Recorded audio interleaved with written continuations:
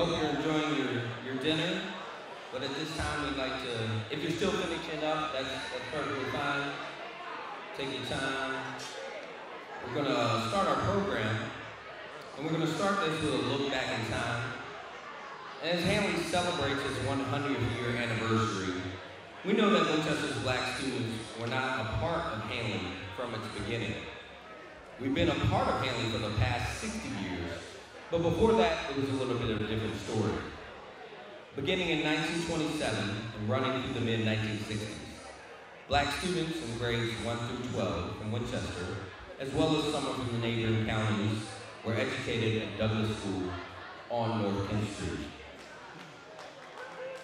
Oh, y'all gonna make, yeah, I was about to tell y'all to hush up. I was about to get my Tommy Dixon on and be like, sit there! The school was erected by the Handley Board of Trustees from funds bequeathed to the city in the will of Judge John Handley, which was also funded the construction of John Handley High School. The fact that both Douglas and Handley were created by funds from John Handley's gift to the cities ties the two schools together from their creation. In 1954, in the landmark case of Brown versus the Board of Education, the U.S.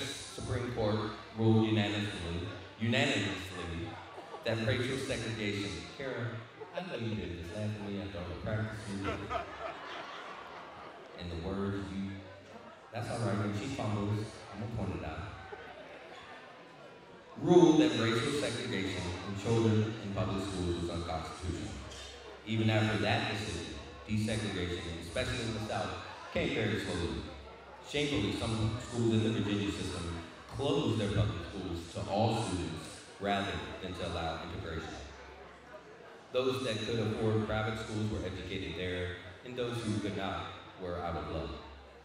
In Winchester, a gradual approach was adopted beginning in 1963, but at the rate it was going, it would have taken many years to achieve full desegregation. In 1965, the city hired a former naval officer, Jacob Johnson, as superintendent. He was advised to continue the gradual desegregation plan based on his principles of moral justice, compliance with his oath, to uphold the Constitution.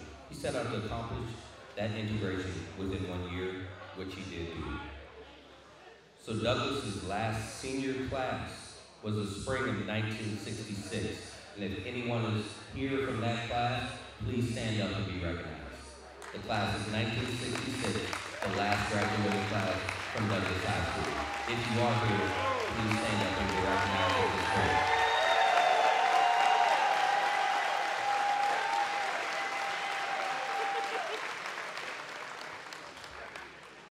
In the fall of 1966, Winchester Public Schools and Handley High School became fully integrated, but integration was not without difficult times. A full review of Handley's history requires a detailed examination of not only segregation and desegregation in Winchester, but our purpose tonight is not to make that examination, but it is important that we acknowledge the first half of Handley's existence. From a racial perspective, was a complicated and emotionally charged time, which for some still lingers and has effects to this day.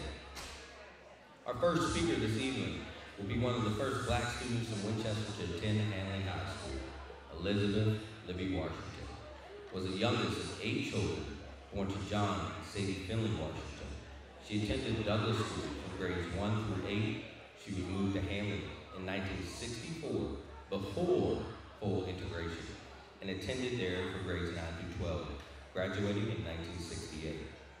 While at Handley, Elizabeth was inducted into the National Honor Society, one of the first Black students to be so honored.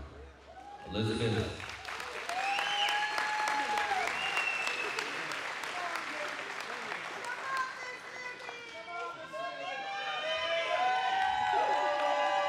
Give her a praise. Give her her flowers. Give her her flowers. She's here. Give her her flowers.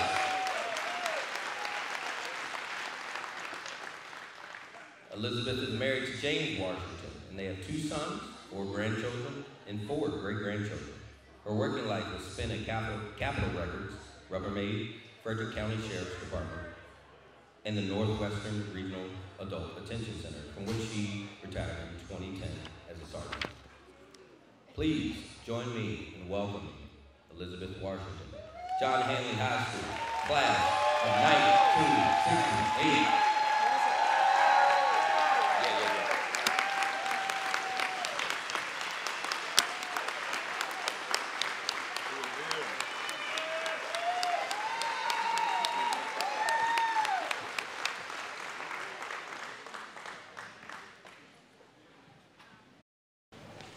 Good evening. Can you hear me? Good evening. Those of you that know me know that this is truly out of my comfort zone. However, I do know that I can do all things through Christ who strengthens me.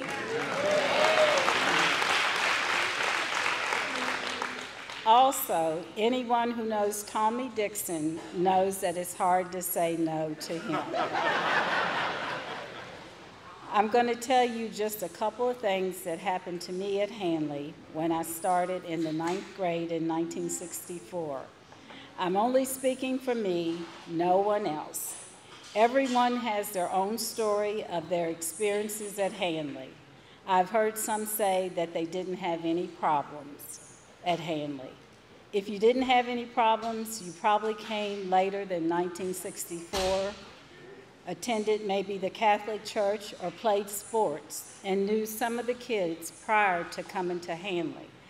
I want to say that things got better at Handley in time. My mother made me go in 1964. I wanted to stay until Douglas closed in 1966. She said, "You're going to go now. You might as well go now and get used to it. You're right around the corner from Handley. There is no need to go all the way across town to Douglas." So that was the end of that discussion. The day my mother took me to register at Handley, the assistant principal looked at my grades from Handley, which were A's and B's. He said that I would have to take the general course at Handley. He said, "You will not make those grades up here at Handley." So I guess he thought that the kids at Douglas were getting an inferior education. We got used books from Handley that were all marked up. But regardless of our school supplies, we had excellent teachers that cared about us. January of my 9th grade year, he called me to his office and said, "I see you still have your A's and B's." He said, "You can switch and take the academic course of study, but that I would have to stay an extra year to get all the credits needed for the academic diploma." I told him no, that I wanted out of Handley as soon as I could get out. As a young person, I felt that walking into Handley those first days was like walking into hell. At Douglas, I was surrounded by family, friends, and teachers that cared about me. It was hard to walk into a school where some people hated you just because of the color of your skin. Some of the students didn't want you there, and also some of the teachers didn't want you there. It was lonely. There were not many black students at Handley in 1964. I could hear the N-word from the back of the class at times, and the teacher would not say anything. At the end of the day, I would walk down Jefferson Street to cross Braddock Street to go home, and the James Wood school bus would come by. Those kids would have their heads out of the windows on the bus, and they would call me the N-word. I thought to myself, I don't even go to school with you, and you're calling me names. As I said before, things did improve as time went on. There is a person that I will never forget that I will be forever grateful to for her kindness. She always smiled and said hello. She knows who she is because I was able, as an adult, to thank her and tell her how much her smile meant to me. It helped me through some first rough days at Handley. And I just want you to know that a friendly smile to another person does not cost you anything. You may never know how much it means to the person receiving it. Thank you.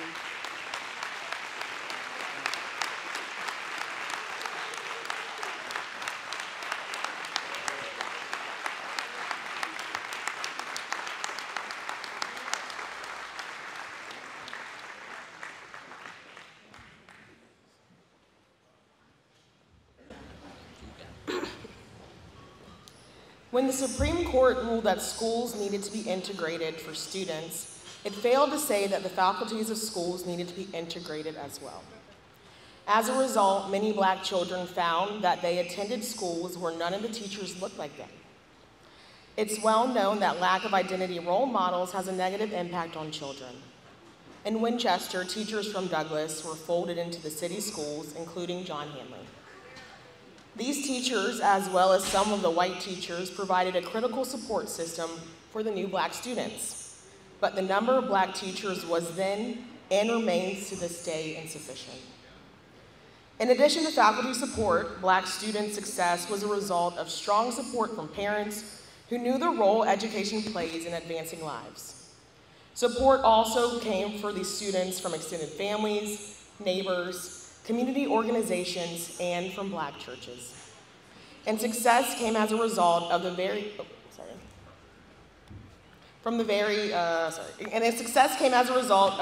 strong foundation that had been laid for these students at the Douglas School by outstanding committed teachers and administrators there. Moving beyond the 1960s through the turbulent 1970s and beyond, Black students at Handley served as role models for the students who followed them. Tonight, we celebrate these individuals and cumulative successes. Our next speaker is a shining example of that success. Andrew C. Roberts, also known as Andy or Drew, was born in Winchester during the segregated Jim Crow era. One of the 5 siblings, as a youngster, he attended all Black schools, including Fremont Day Nursery and the Douglas School.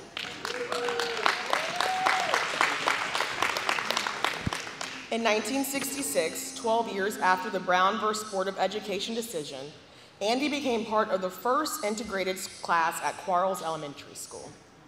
He later attended Winchester Intermediate School and then John Handley High School. At Handley, Andy was a student leader, holding several leadership positions, including senior class vice president, honor court judge, and the first African-American member of the Key Club. He was talented in athletics, earning the JAA's Ron Rice Award, and in music, playing in church and various R&B groups. Following graduation, Andy pursued a fine arts degree at Howard University in Washington, D.C., before transitioning to James Madison University for his Bachelor of Science degree in marketing. His drive for knowledge continued, with Andy then earning a master's degree in health administration from Pfeiffer University in Charlotte.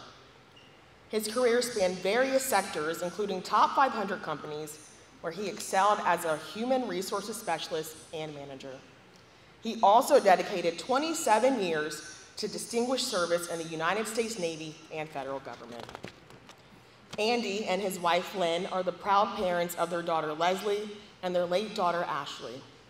Andy and Lynn enjoy their retirement in Charlotte, North Carolina, and we are glad they have traveled to be with us tonight. Join me in welcoming Andrew Roberts, Handley class of 1973.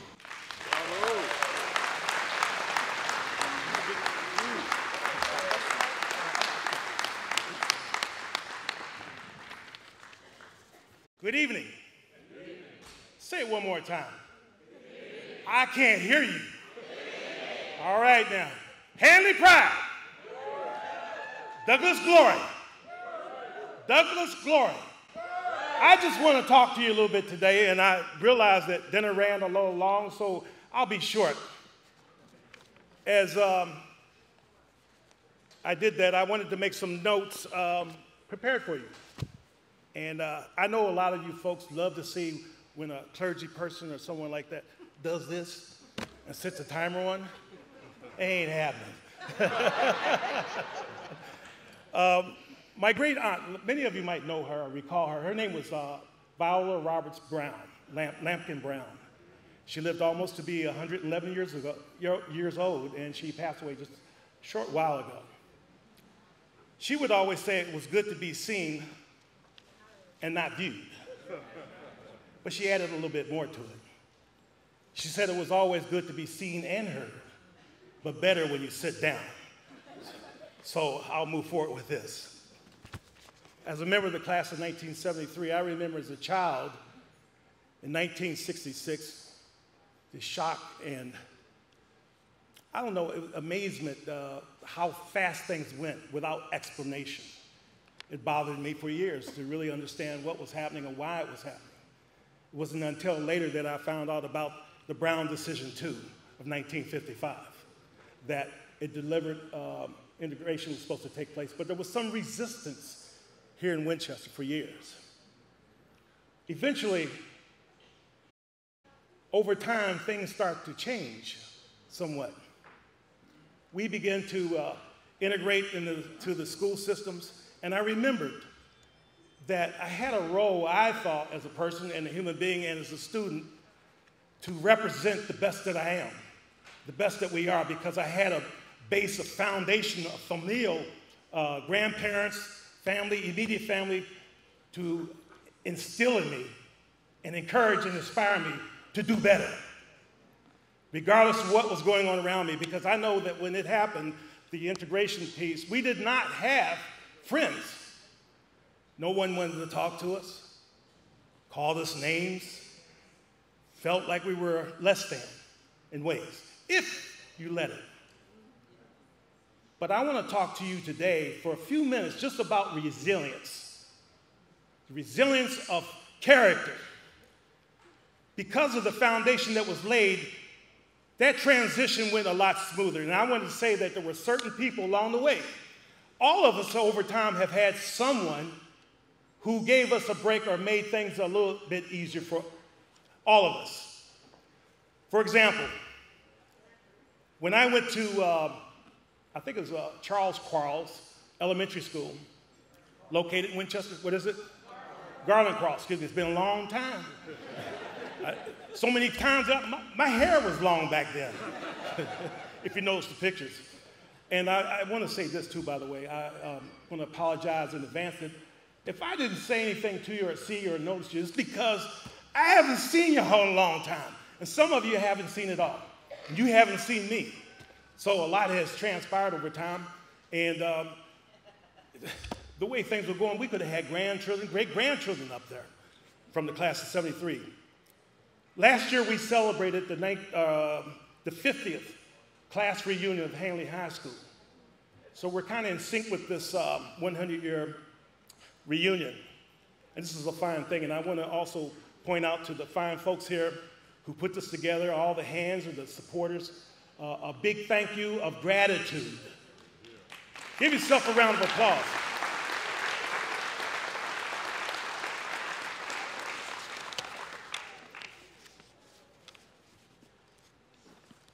Miss Newman, I don't recall her name. Maybe Mr. Umps, maybe Jimmy Wilkes, some of the folks over there might recall her. Miss Newman was my 5th grade teacher. And if it had not been for her, I don't think that we would have survived, because we were separated, broken up from the groups that we knew. And it was through that sheer resilience and determination that we were able to make it through, at least in my opinion and in my experience. Over time, got involved and had a mindset that we can make it, we're going to do this. My counterparts, so to speak, my classmates, became very friendly at some point because they saw our contribution. Many of the differences, the mindsets, the myths, misnomers, whatever you want to call it, began to dissipate. I have some of my best friends to this day from Handley and Douglas all together. And I'm proud to say that. In closing, I'd like to talk a little bit about the ones who didn't make it. I want to leave you with some inspiration and say that you can make it in anything that you do, if you put your mind to it. Be determined. Follow your passions, no matter what. Because I will tell you that when I was at Handley, I loved sports. Didn't get to play at first, but then after a while, people start to see what you could do. You know, you become a leader. And I think because of that leadership that people recognize, man, what I heard is not so true. I'm knocking this over now.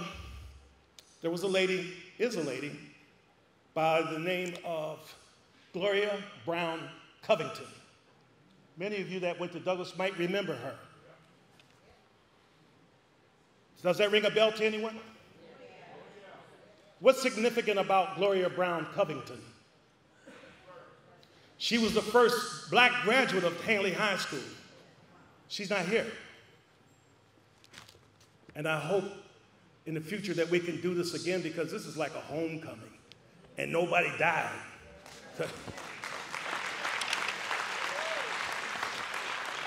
So to all those who went before us, I want to say thank you.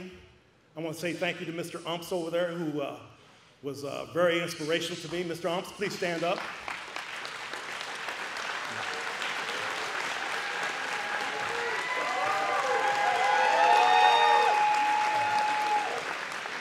You know, Mr. Umps had a nickname. He used to hang out with a guy by the name of Ron Rice, head coach of the football team at John Handley High School. And he saw something in the kids, and I think he had a lot to do with how we progressed. Mr. Umps and him would go at it in the gym. I mean, mano y mano. And they got this name, I don't think anybody ever called it to his face, but it was Banty Rooster. I never knew what that was because we didn't live on a farm, but anyway. So, again, I just want to encourage all of you, and thank you so much. It's good to see all y'all. Y'all look good. Hey, give yourself a round of applause. And thank you for the honor of having me here to speak. I love it. I love you. And as they say, there's nothing you can do about it. Handley Pride.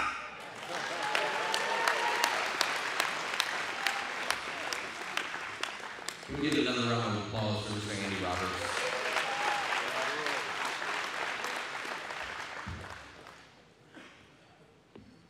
So I want to take a little bit of time to talk a little bit more about the successes and contributions and accomplishments of Handley's black students.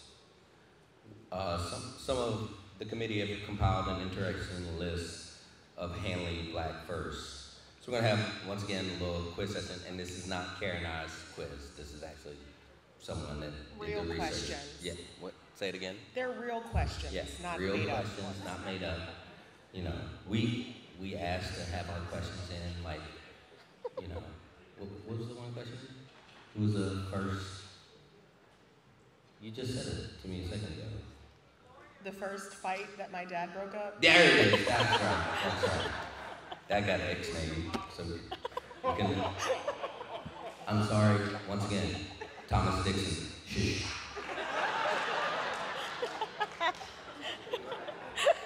$25 years, 97, been waiting, old life.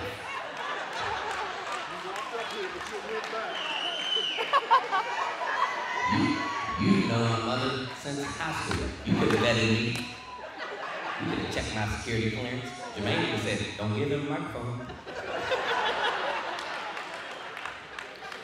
Either way, remember, call out the answers. It's the fun part. It's not a competition. Don't go crazy. There will be some prizes, but they're not that great. And the prizes will be handed out by the committee members on the floor. So, here we go. Who was Handley's first black administrator? Anyone? I'm sorry. After integration. My bad. We got out here Mr. Hunter, but that's not. No? No. I hear Davis. No. No? No. Give it up, Karen. Mr. Kurt Gaskins. Kurt Gaskins. You all failed. That's all right. Y'all can run sprints with Mr. Dixon after the Okay, next is Handley's first black teachers. There are 7 names. So just call them out. Battle, I heard battle. Battle from the back. Brooks, we got Brooks. Effie Davis, yes. We got Davis. Correct. Callis, we got Callis. We got battle, I heard battle. We've already got that. We've got Battle, Brooks, Callis, and then someone yelled Davis. Got 3 more. We got Glenn Gore, Mr. Glenn Gore, Mrs. Romaine Lett, and Yes, Dr. Henry Moss. no, we have Mr. Brooks and Lomax. Lovelina? Lovelina Lomax, Mrs. Lovelina Lomax. All right, next question. Who was Handley's first black cheerleader? Go ahead, girl. You count. You count. You. A-A-N-D-L-E-Y.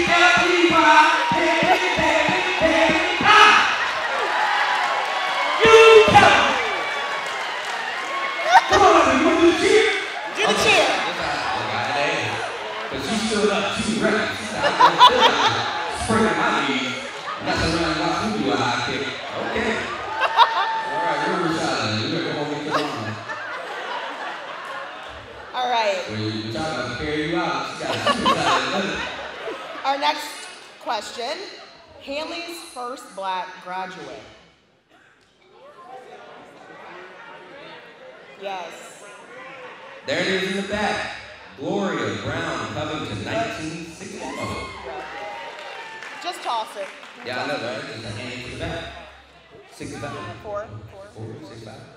All right. Who's Handley's first black athlete?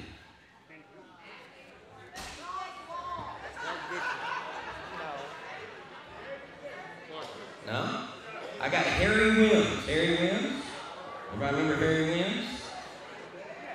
I do have this trivia question that a young gentleman told me to throw in. So who was the first person to do a touchdown celebration dance? Look at me. Alan Williams. Alan Williams. Where you at, Alan? Where's Alan? Can you show us? No, Alan, you called me out to say that you gotta stand up. Alan, stand up. Almo, that's what they call him. They say Almo. Alan, do that. You still got it? Hey! Touchdown! Handley does it! Touchdown! That man stopped me and said, hey, I got a pretty special for you. He wanted to make sure he be recognized. Who was Handley's first black National Honor Society inductee to walk across the stage? Walk across. Walk.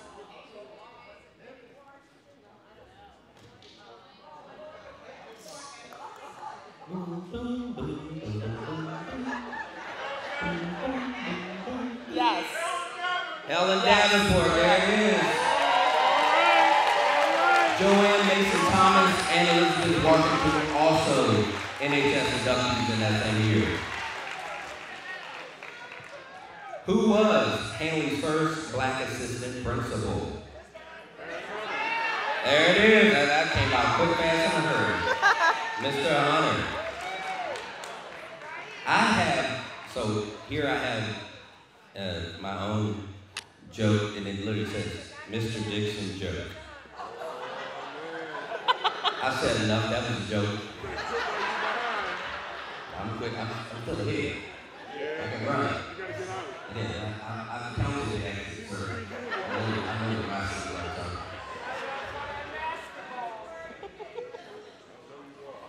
And last but not least, who was Handley's first black student body president?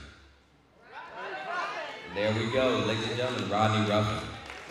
Which brings us to our next speaker. Rodney Ruffin is a product of Winchester Public Schools, graduating from John Handley High School in 1978 with an academic science and language diploma. He was president of the General Organization, or known as the GO, which was the student government in his senior year after having been vice president in his junior year. Rodney continued his education at Hampton College, where he was an Allen Scholar, managing editor for the college newspaper, a resident advisor to freshmen, and president of Omicron Delta Kappa, the national leadership fraternity. After graduating from Hampton City in 1982 with a BA in English and honors, he attended the University of Virginia Law School, where he obtained his Juris Doctor degree in 1985. Rodney participated in commercial litigation sections of law firms in Atlanta, Baltimore, and Washington, D.C., before serving for 4 years as the administrative law judge. He's currently working at Thompson Hospitality, the nation's largest minority-owned food service company. He is Vice President of Business Development, where he's responsible for new business acquisition, as well as contract negotiation and client retention, as well as supplier diversity utilization. Rodney and his wife, Dawn, live in Herndon, Virginia. They are proud parents of 2 daughters, Elena, a recent graduate of George Mason University, who is presently interning at the Congressional Black Caucus Foundation, and Alexandra, a sophomore pre-dental student at the University of Georgia. Go Vols. Please join me in welcoming Rodney Ruffin, Handley, class of 1978. I had to put another knot.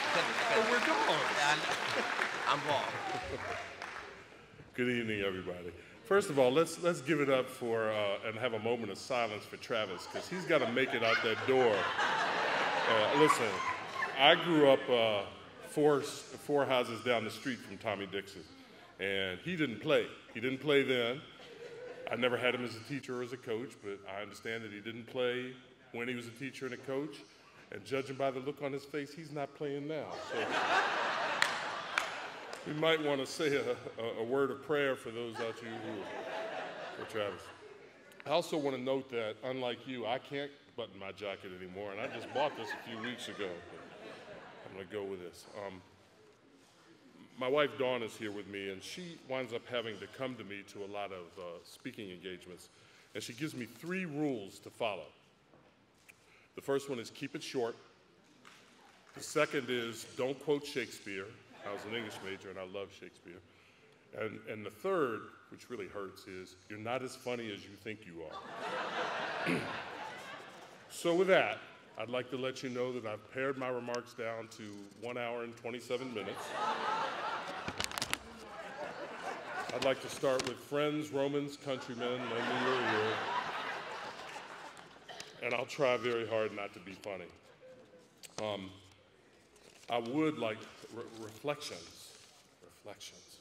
Reflections are hard when you get to be my age and my size, because I don't really like looking in mirrors. The guy that I look, in my head, it's Denzel Washington.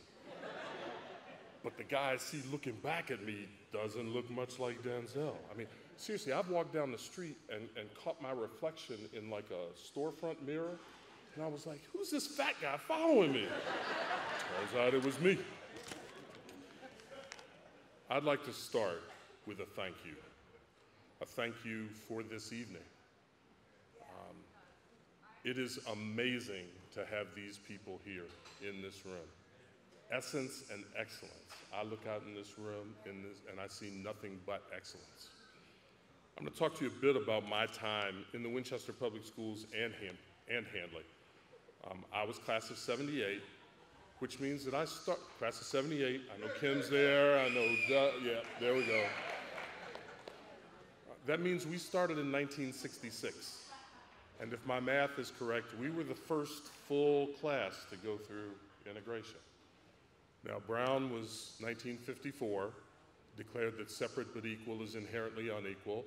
Brown 2, the implementation decision, was 55, and it declared that schools be integrated, and you know the phrase, with all deliberate speed. Well, turns out all deliberate speed was 12 years after the original decision here in Winchester. I'm not talking about Tupelo, Mississippi, or Selma, Alabama, or the deep, deep South. Apologies to those of you from Mississippi and Alabama.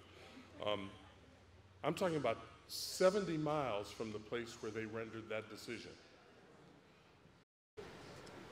So Winchester was fraught and kind of on the front lines of that civil rights movement and that massive resistance movement. And from where I sit, we came through it pretty well. That first class of students who went to either Quarles or John Kerr or what was then Virginia Avenue Elementary, now it's Virginia Avenue Charlotte DeHart Elementary, sort of didn't know what we were in for. We were just going to school. Although we had come from my first and favorite alma mater, the Fremont Street Day Nursery, that formed the foundation for all the education that I've gotten since. We were going to school. So we showed up in 1973 at Handley. I think we were the last class to go to Handley in 8th grade. That's a really bad idea. 8th graders got no business being around seniors in high school. It's just a bad mix. But Daniel Morgan hadn't gotten finished, and so we started there in 8th grade. And that was okay with me because I got to see a lot of the big kids that I'd looked up to when I was a little kid, like Andy, and like others in this room. The education that I got at Handley was better than the education that I got at Hampton-Sydney and at UVA Law, because all of the teachers cared. And all of the teachers, and I'm not going to name any individual ones except one, Mr. Haston, I don't know what they paid you for trying to teach me math, but anybody, I know it wasn't enough to try and get me through Algebra 2 and Trig. You have my sympathy, sir. But what I learned set the foundation for all the education afterwards. Critical thinking, how to make an argument and defend an argument and take an argument. Socially, it wasn't always easy.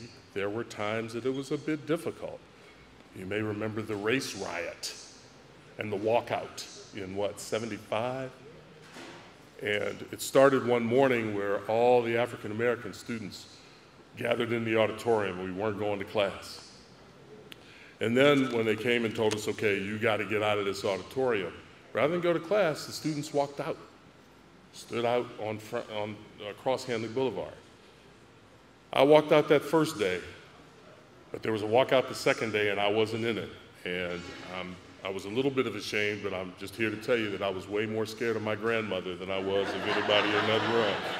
I'm not kidding, man. You know those black skillets with the number 8 on it? It was very clear where that skillet was going to wind up if my butt wasn't in class the next day, so that's why I wasn't there. But for all of that, for all of what some would call difficulties, I would say that my time at Handley was not difficult at all. Why?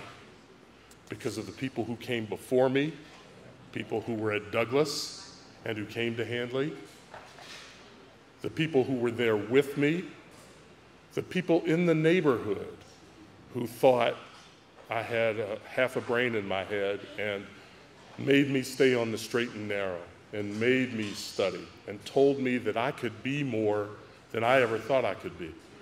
The way I say it is, all of you wanted it for me before I could even want it for myself. And I'm very grateful for that. I know that the boss is going to tell me if I'm corny, so I hope that this isn't too corny, but I do want to end the way I started, with a thank you. A thank you to those who came before me, who carried the torch and held it up and passed it on to me and told me that I better not drop it. And to those who were there with me, who held up that torch right there along with me, and to those who came after me, who certainly held that torch higher and carried it farther than I ever did or could ever have imagined. And as I look out in this sea of beautiful faces tonight, it's clear that the torch is burning brightly. Thank you very much.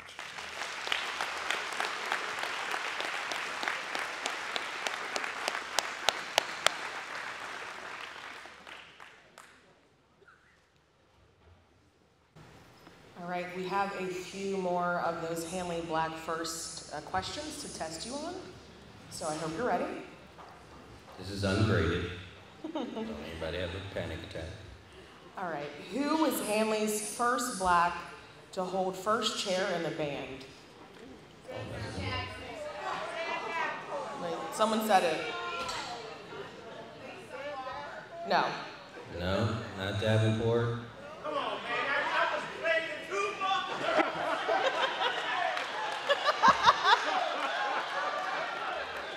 We'll give you a hint. I heard the name. Sorry, Miss. Yeah. Okay, but it wasn't a miss. His name was Herman Jackson. Wait, Herman's here?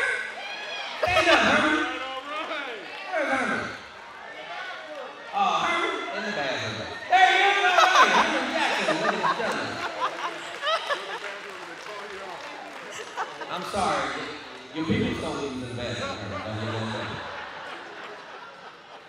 Who was Handley's first black homecoming princess?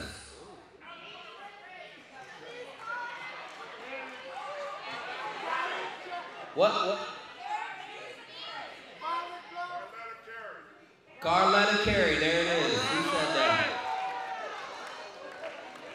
Also known as Banning, I guess. We got parentheses, Banning. Y'all might know who's Banning. Is Banning here? I see somebody sticking here. No, it's not. Okay. All right. Who was Handley's first black female administrator? Yes, mother. Say it. Tony Carey. You're ahead of me. Who? Tony Carey was the first black female administrator. Who was Handley's first black principal? Principal. It's recent. It's recent. Y'all got to dig into your phone. She said it. Dingle, Jesse Dingle. There we go.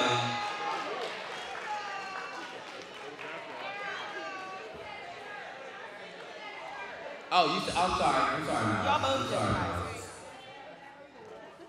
Who was Handley's first black coach? No. He is here. Yes, I heard it. From my mother. Mr. Haston, there it is. Mr. Dennis Haston.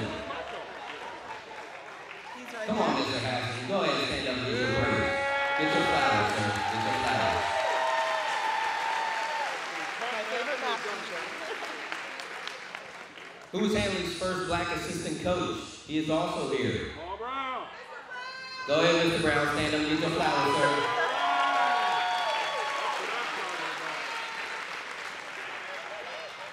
And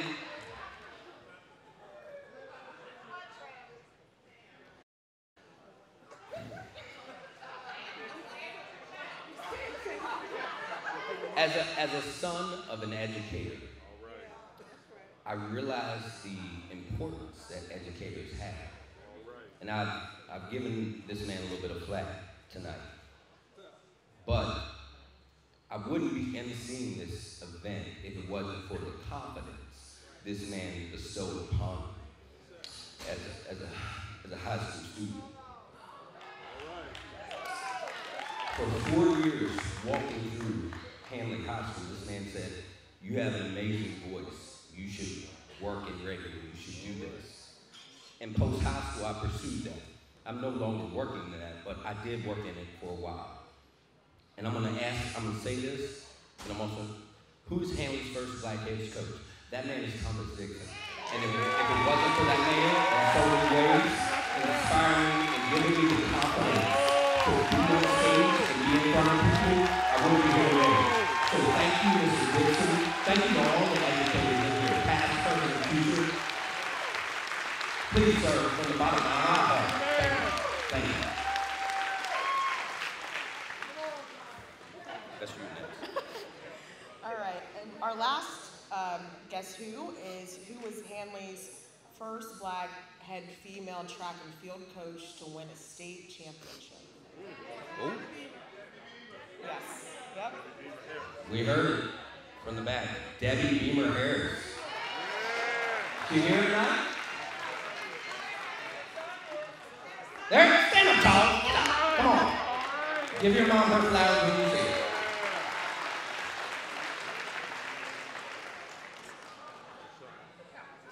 Now I'm pleased to introduce our final speaker, Kendra Brown, class of 1998. Her father, Paul Brown, was the first black assistant varsity coach, and both of Kendra's proud parents are here with us tonight. After her years as an exceptional student at Handley, Kendra completed her undergraduate studies at Hampton University, her Master of Divinity at Harvard University Divinity School, Howard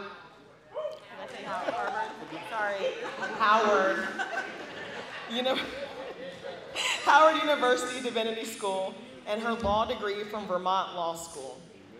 She then attended the George Washington University School of Law to earn her Master of Laws degree. A lot of masters, a lot of degrees. Kendra currently holds the role of Vice President of Public Policy Federal Affairs for MasterCard Corporation. She is also the chair of the Maryland State Advisory Committee of the U.S. Civil Rights Commission.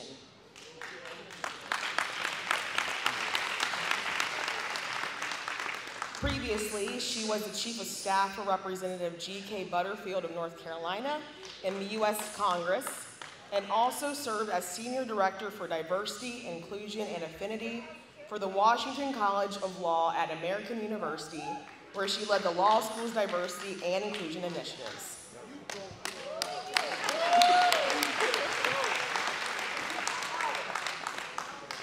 Kendra is committed to community engagement and empowerment.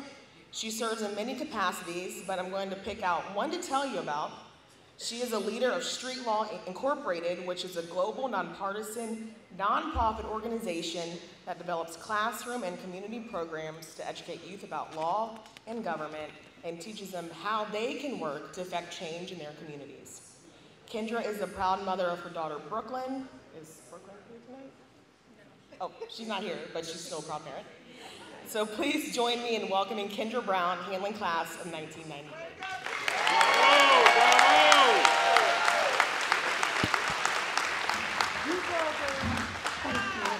Good evening, everyone.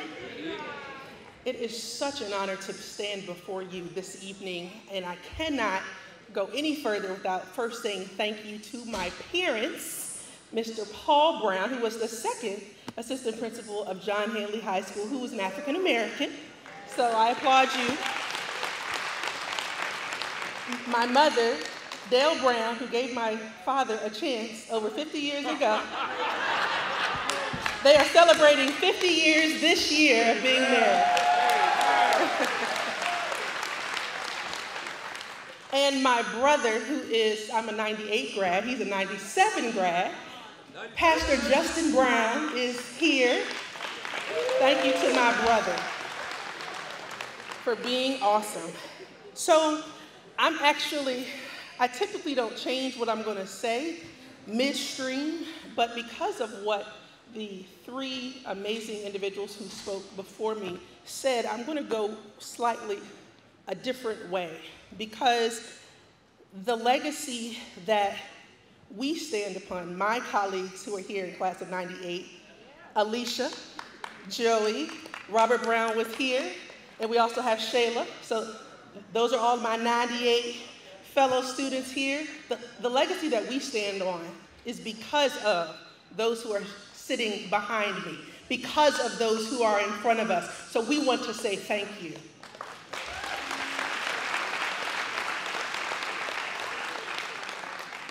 For me to now be in a field of law, and as they were speaking, it is the first time that I realized why so many things in my life that didn't make sense at the time make sense now. Being the state chair of the Maryland State Committee of the U.S. Commission on Civil Rights, I get it now, right? Being the Senior Director for Diversity, Inclusion, and Affinity at the American University Washington College of Law, when I was there, I didn't understand why that was the role that I took. I get it now, right? Being the Policy Director for the Congressional Black Caucus, where his daughter is an intern, I get it now. And so I say that to say, I was asked to speak about the pros and cons of being at Handley, what I learned from being at Handley, and I know that one thing I will end on, I will end in tribute to Mr. Dixon. I'm going to get there in just a second, because I need to weave the path on how the pros and cons lead to where I'm standing now, with the legacy of those behind me literally being the wind at my back and our back. So the pros of being at Handley and being a graduate. I actually grew up running the halls of Handley High School. I did, because when I was born in 80, and you started teaching at Handley in what year? 76. And so when I was 4 or 5, right, my dad was a driver's education teacher. And he was also the lead of Minority Concerns. So how many remember Minority Concerns? Yes, yes. Minority Concerns was an avenue for us to be together and for us to, it was a class period where we could come and speak with each other. My dad was one of the leads, Mr. Dixon was one of the leads also. And that was the best class period that I and many of my colleagues ever had because it was our safe space. It was our safe space. And I talk about running the halls of Handley High School because, again, my father was there. He was a coach. That was the 1984-85 championship football team, right? And then 10 years later, in 94-95, that was, again, the championship football team. And so being a part of this school system that many who are in this room fought for us to even be in, it speaks volumes to me. The pros of John Handley High School for me were my teachers. I have teachers who are here in this room. Mrs. McKay was here. I saw her. Mr. Haston was my math teacher. If he can teach me, he can teach anyone. It's a teaching machine. I see Mrs. Shelley Lee here, right? I thought I saw her. Yes. Hi, Mrs. Lee. She's just as energetic as she always is. There are many people whose shoulders we stand upon. Mr. Dixon, of course, was my coach. And again, I'm going to come back to Mr. Dixon in just a second. So what were the cons of John Handley High School? The cons were that I grew up running the hallways of John Handley High School. Having my father there meant that not only was he looking after me, everyone else was too. My brother got in a little bit more trouble than I did. And so, you know, it was a blessing to have many individuals, again, whose shoulders we stand upon, be the reason that we were in the school that we would call John Handley High School, from which Handley pride comes, right? So what are the lessons, this was the question for me, what are the lessons that I learned at Handley that helped me in life? What I learned was the value of hard work, the value of serving community, the importance of friends and comrades, and also how to walk tall. I was the freshman class president, and I was the senior class president. I didn't realize I would be bookends, but that's just how it happened. The next question and final is, what is the importance of this night? The importance of this night is that it reminds us all of the ties that bind us, and the excellence that is our foundation, and the combined strength that we share through our collective experiences. I heard him say that the torch is burning bright, and we just look out among all of you beautiful individuals who are here tonight, our colleagues from John Handley High School, and we know that the torch is burning bright. So again, what are some of the things that I learned from my time at John Handley High School? It takes me back to track and field. So I did a number of, yes, Lish, I'm going to track and field. Did a number of sports, volleyball, basketball, but track and field is where we had a championship girls team that Alicia and I were a part of. She was shot put and I was discus. And who was our coach? Tommy Dixon. In the spring, we would start shot put and discus. And we'd have to go all the way down past the football field. And rain or shine now, rain or shine, if it was muddy, whatever it was, we had to lift that shot put, that muddy shot put. Because you had to put it here, right? It was muddy, it was nasty. But we had to push it over the goalpost, and the goalpost was down past the football field. And I would have to do the discus, it would be wet, but we had to practice in the game time conditions, right? And so I say this to say, Mr. Dixon would push us so hard because he knew what was in us. And even though it was messy, it was sloppy, Lish went on to be the state champion in shot put. Listen, Lish, I played second, I was not champion. I wasn't on top, but I was there. We both excelled because he pushed us.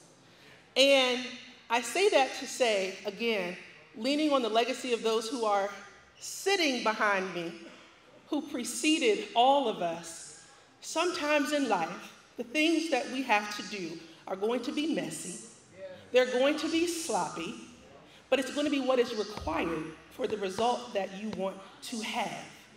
And so I say to all of my John Handley High School graduates, keep pushing, keep striving, because the legacy that we stand on, that was hard fought for us to stand on, precedes us. And the time calls for us to meet every moment that we stand upon. So I say to you, it's an honor, a sincere honor, to be a John Handley High School graduate, and I stand with all of our Black alumni saying, the time always calls for us to rise to the occasion. I thank you, I appreciate you, and I applaud each and every one of you. Thank you, Mr. Dixon, for pushing us. Thank you.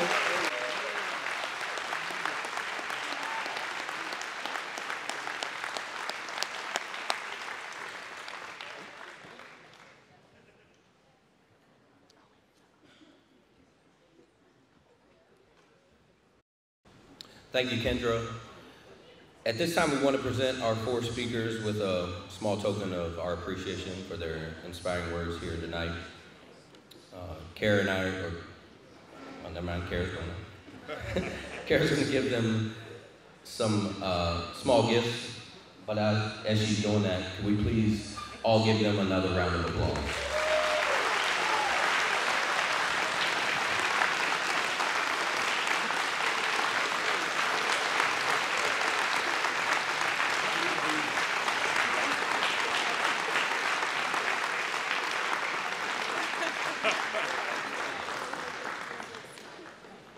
Go a little bit off script here. Because we're here for Handley, the Handley 100th, I'd just like to take, because Kendra pointed this out, we've got Mr. Dixon, but we've also got his state champion shot putter, and they are both working education. I'd like to take the time out for all the past, current educators that are in the Handley school system. Just, if you could please stand up and be recognized. Like, you're a teacher, and you worked within the school system in the past, or you're working in the school system now, you're all an inspiration, so please stand up and please be recognized for all those teachers. If you teach in a different county that's not Handley or not Federal County, please stand up and be recognized. So thank you to all of you all as well.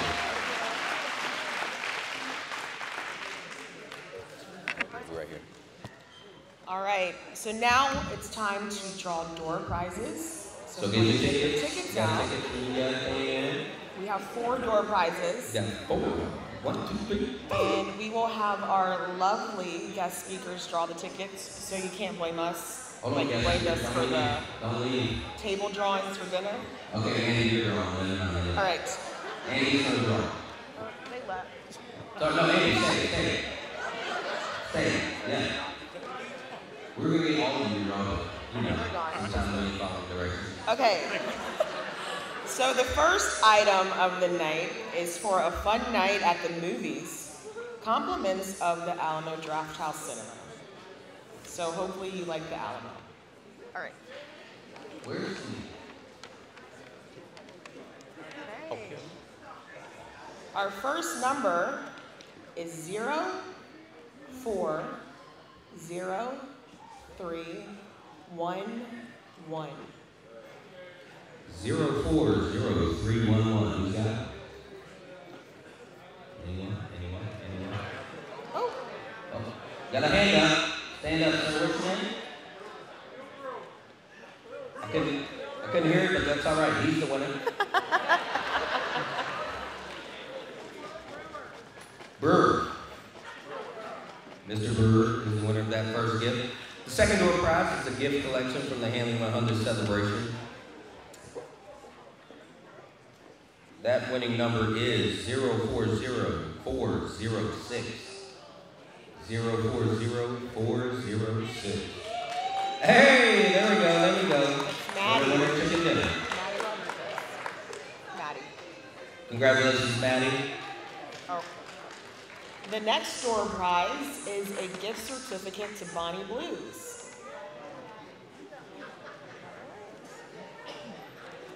The ticket number is 040232. Tanya? Chef Bushrod. All right, there we go. Do we have two winners? 040232. Okay, all right. Chef.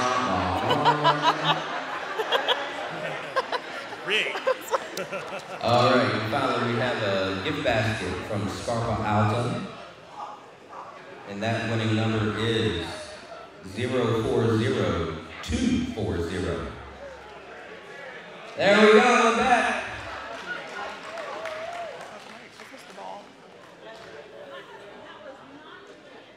Allegedly. That's Kim Ball's husband. She said she didn't bring this, but I don't know. See him on back.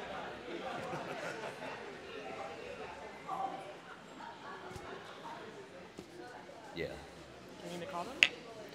Now we'd like for Kim Ball, Candace, Tom, and Floyd to come up to the stage at this time, please.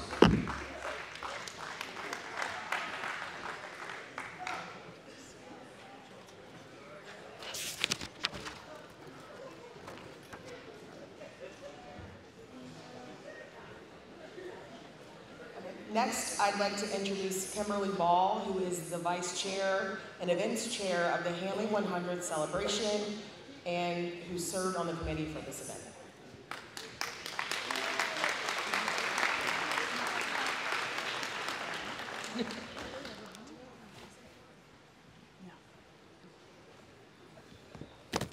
Hello. It's been a great evening.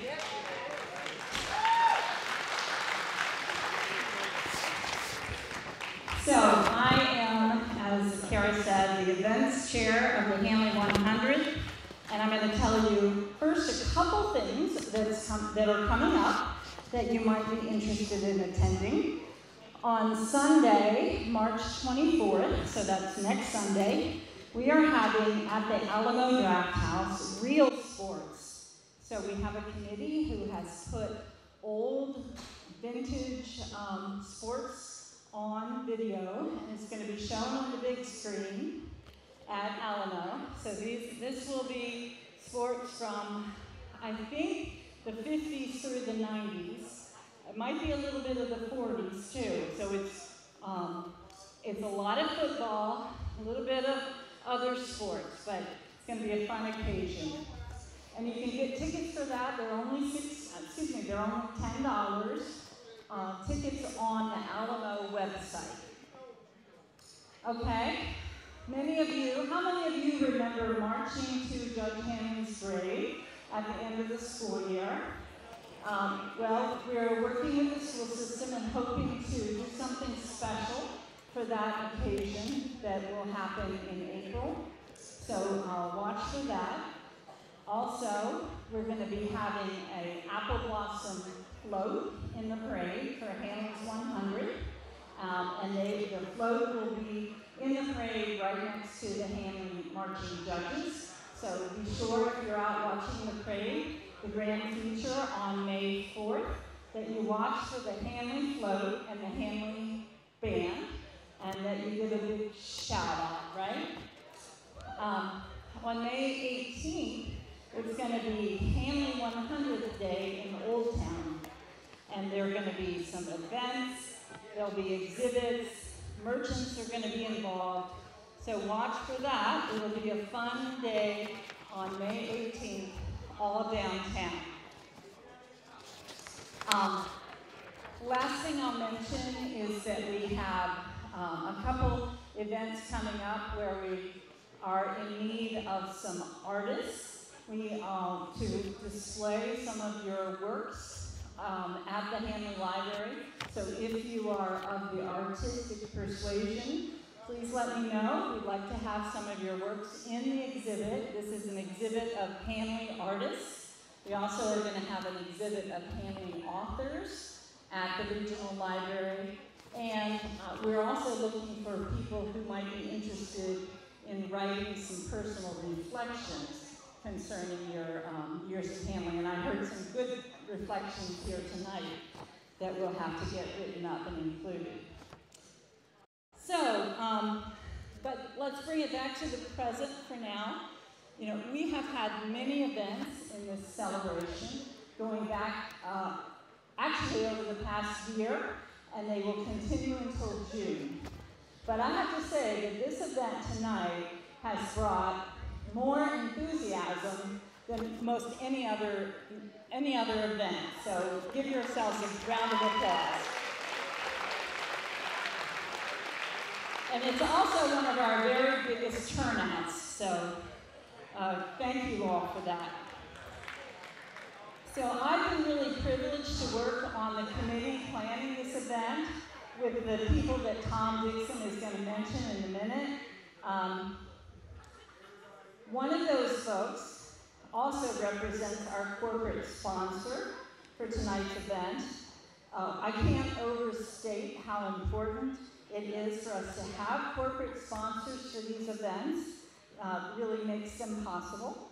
And Candace Davenport is an officer with First Bank, and she served on our committee, and I'll call her up.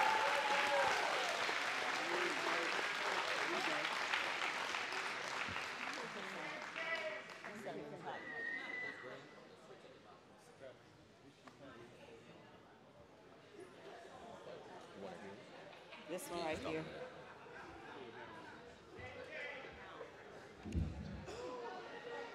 How y'all doing?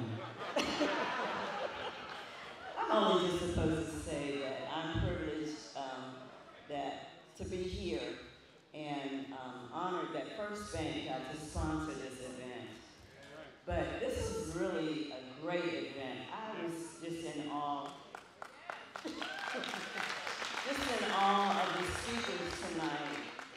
The trials and the triumphs that they talked about was just amazing. And I thought about the mindset that we get to choose to have.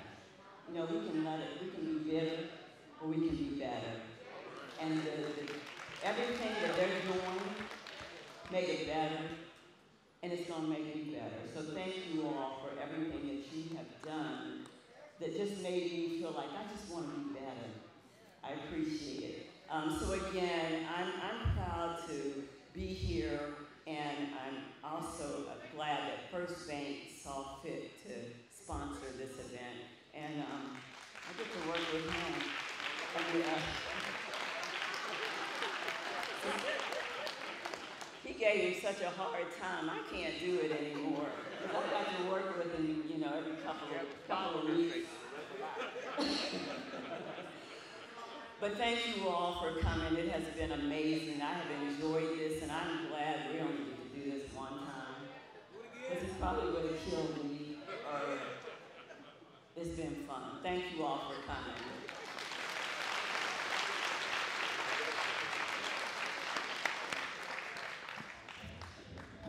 I'd like to mention another person who played a big role in making tonight happen. And this person, unfortunately, is not here with us. About a year ago, when we were planning all the events that would take place during the 100-year celebration, we were at a big planning meeting, and this one woman came up to me and said, "Kim, I really think that we should have an event that celebrates the Black students, Black faculty of Handley, and I'd like to be really involved in that." And I was like, I agreed 100%, and I was so happy that she was willing to step up and take charge and be involved in it. And she also was interested in being involved in our Apple Blossom celebration. And so she signed on to have leadership roles in both of those events. And I, as well as I know many people here, were shocked and so saddened with the passing of Nancy Finley Barber.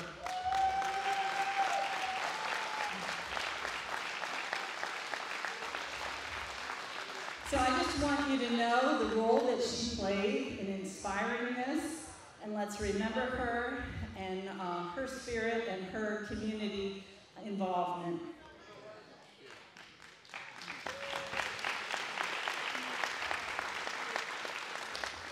also like to give a shout out to our host here tonight, Backseat Event Center. We were a big crowd for them, and they did a good job for us, and we really appreciate their staff and their management hosting us. And finally, I would like to say that I just don't think that this event would be what it has been tonight without the work of this man here. That's you.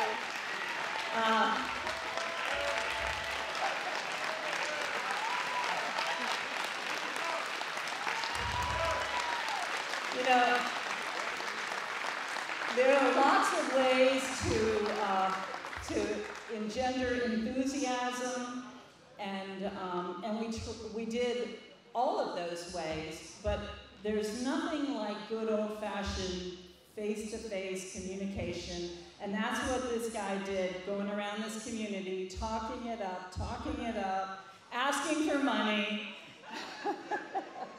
and he really has made it a success. I have a little gift for you, and then I'll give the microphone to you.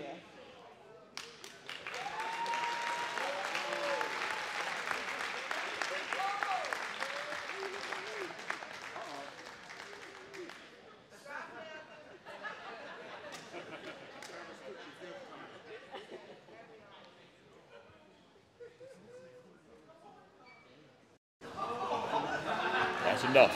All right. Folks, this has been beyond what I thought it would be. And I do appreciate each and every one of you for coming here tonight. This is something that I know there's a lot of people on this wall that had been waiting to see. They didn't get there. But I think the presence that you have, they're smiling in heaven right now. And that's all I can say. I would like to take this time right now to introduce you to the committee that has helped us. If you can, please stand in place until everybody has been called out. Please hold your applause until we finish, and then we can get this done. First is Carmen Crawford. Carmen is from the class of 1972. Robert Nelson. Robert is from the class of 1967. Sheila Gaither Elliott, over here in the corner. She is from the class of 1972. Cheyenne Jones. Cheyenne was from the class of 2014. Johnny Gilkerson. Johnny is from the class of 2004. Kim Ball. Kim Ball is from the class of 1978. Tanya Marshall. Tanya is from the class of 1842, I think. Okay. What year was it? What? 89, 1989. I knew I was close, okay? All right, Jeremiah Wilson, who wasn't able to be here tonight, but Jeremiah was from the class of 2010. And then myself, Tom Dixon, who graduated in 1971. Everybody. Now, you didn't do that on purpose. What's that? Oh, we forgot somebody. I am so sorry. You didn't have me put her name down here. That's why. Come here. Come here. This young lady right here. Now, would y'all do me everybody please do me a favor. In 1982, the Handley yearbook did not have this wonderful young lady's picture in the yearbook as a senior. So please, as a group, please get on your feet and give her a round of applause, okay?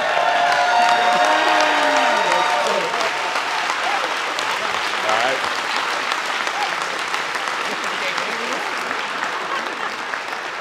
And that's a true story. That is true. We looked for her yearbook, in her yearbook, she was not there, but she was all over the yearbook. So I asked her, did you graduate? And she said, yes. She sent it to me on a text message. And I said, are you sure? And she said, yeah. So it's been fun. But I've enjoyed working with the committee simply because of all the things that they did to make this happen for you. So if you get a chance, please thank them. Next thing, I think we have gifts for Kara and Travis. Travis, yours is going to blow up. Okay. Kara, move down some. Okay. Just kidding. Just kidding. And don't you say anything else, because I know where you live. Okay. Okay, we want to speak. Thank you, committee. Let's see. Now, I would like to take time to thank the supporters. Without the people who I came and asked for donations, this and that and the other, thank you from the bottom of my heart. We actually overdid it, but you never do. In case we'll get to that here in a second. Okay. If you look at your program, there's a list of supporters, and there's still money coming in who have supported the thing, which makes me feel real good. So you can look at the back of it and see exactly who it is. Thank you from the bottom of my heart. The excess money that we make will be combined so that we can give some scholarships to some students at Handley High School. Okay? It is still not too late if you would like to donate. So let me know. I will give you a form. You can use this as a tax deduction. Don't give it to the government without helping us out first, okay? And we'll go from there. And the last thing I want to say is, please, thank you for coming. This afternoon I got here about 4:30. And even at that point, I was a little, I don't know what you would call it, but I wasn't sure who was going to come. But you all did me proud, made me proud. Simply because, you know, one thing I want to do is, before you leave tonight, I ask you all, meet someone. Meet someone that you can go back in time, talk to them. Handley is a special place, okay? I think I figured out I was there for 40 years in the Winchester City Schools for 40 years as a teacher, 13 years as a student. Not really. Well, I was at Handley for actually 5 years, from the 8th grade all the way to the 12th. And it was fun. A lot of the things these gentlemen and ladies said, I went through. But it was fun. I had a chance to work with Mr. Rumps, Jimmy Wilkins sitting over here, Dennis Haston, Coach Brown, Assistant Principal Brown, and all these people. They made me who I am, and I appreciate that. So thank you for all of what you have done for us. My heart goes out to you. Thank you.